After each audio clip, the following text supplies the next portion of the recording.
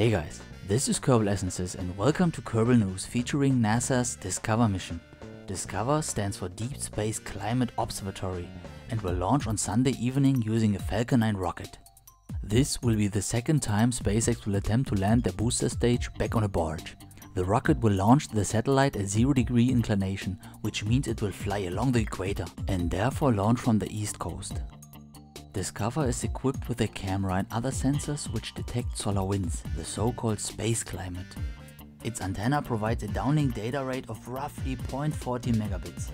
For comparison, the record holder LADI, which was launched in 2013, reached 622 megabits from the moon using a modern laser communication system. The destination of the satellite is the so-called Lagrange point, or just L1 for short.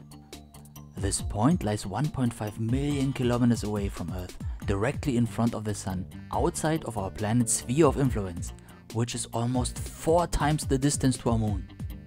This means DSCOVR will no longer orbit the Earth, and instead only orbit the Sun. The special thing about it is, although the satellite will be placed in a lower orbit than our Earth has around the Sun, the orbital period, meaning the time it takes to orbit the Sun, is the same.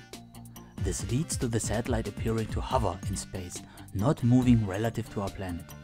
Like this, the Sun will always be in its back, and it will therefore always look at the bright side of our planet from dusk till dawn, which makes this point so favorable for the mission. But how does that work? An object in a lower orbit should orbit faster because the gravitational pull increases the closer you get to the Sun, like for the inner planets of our solar system, for example. While this is true, the L1 is a very special case. It lies in between our planet and the Sun and is still close enough to feel a little of Earth's gravity. The Earth, however, pulls in the opposite direction, decreasing the total gravitational pull on the spot by exactly the amount needed to have the same orbital period.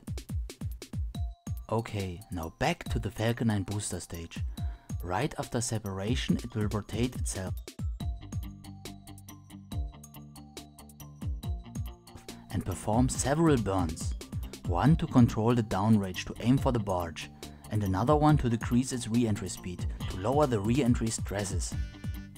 The Falcon will then use its side-mounted wings to control its descent. Atmospheric drag will decrease its velocity below the speed of sound, and just before touchdown, a single engine will ignite a last time to hopefully decrease the speed to 0 for a smooth landing. Now please tell me, what do you think about reusable rockets?